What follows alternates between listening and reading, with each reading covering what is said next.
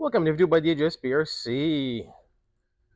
Today we have the newest Traxxas vehicle, the Fortec Drift Mustang. I do have the red one right here. And I want to say thank you to Great Hobbies for letting me do this. Go visit their website, www.greathobbies.com. I wanted to show this vehicle because it's Traxxas going in a different route, finally going in the drifting world. It is based off the Fortec chassis.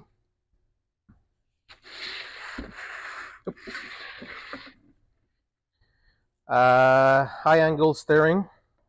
A lot of people like that. 48 pitch gears. It has the high torque 2075 plastic gears. Maybe I would, yeah. Clipless body, oil filled shocks. This is the XL5 electronic speed control with the Titan 21 turn drift 21 turn motor. It does come with two set of tires, hard and soft compound tires included. And they do offer it in multiple colors. Now we do have the metallic copper. I would prefer the metallic blue.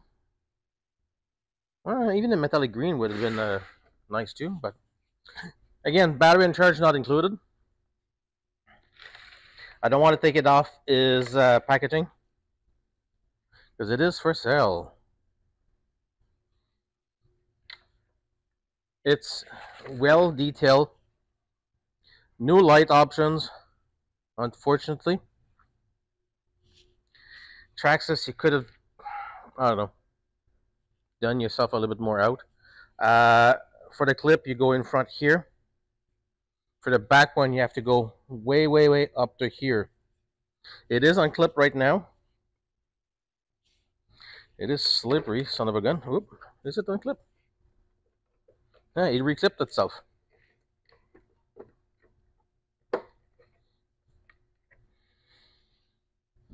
If you see, the clippers are way, way, way down, and their front is way, way in the top. And like I said, there's no light options. But there you go. You do have the Fortec chassis. It's a nice design. I'm not going to give it a bad rep on this one here. It is a proven chassis. Some stuff I do like. The links. They're all steel. Yes, the balls are plastic still, but at least they're steel. They could have went cheaper steel, like the chrome ones. The drive shafts they're steel too. Shocks are nice. They went for colorized springs instead of being like white. But they're still not 100% adjustable. You need to put pins in it. I like it, but I don't like it. And like I said, the servo, they could have put the steel gears in it instead of plastic.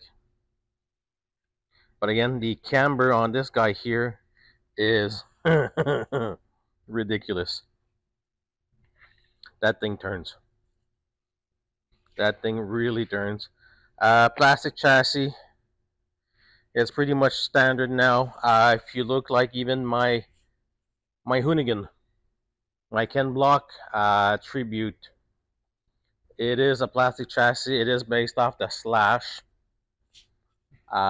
We do have on the channel too the M Sport from Sens. That one's semi-plastic, semi-aluminum. Pretty much standard now. You'll have higher end drifters will be basically carbon fiber to be more light. But besides that, this is still an awesome vehicle. Let's say you are looking for a vehicle to start drifting. Yes, I would recommend the Fortec from Traxxas. Go to your local hobby shop, and if you're local to one of the great hobbies, I would say definitely stop in, visit the store. It's worth it. I'm in the Ottawa store right now, and yeah, totally worth it. And if, like I said, if you're looking for a drifter, go ahead, pick yourself a Fortec drift. They do have other options, but even if it's brushed, you'll still have fun with it. Believe me, it's still fast. You don't need to go brushless to be able to have fun with these vehicles here.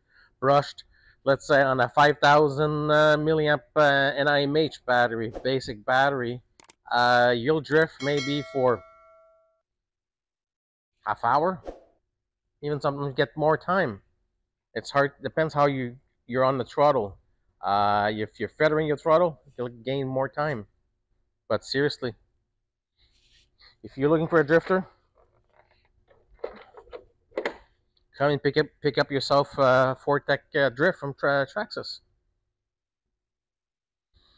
Now, if you guys have any questions or comment, post down below. I'll be glad to answer you guys.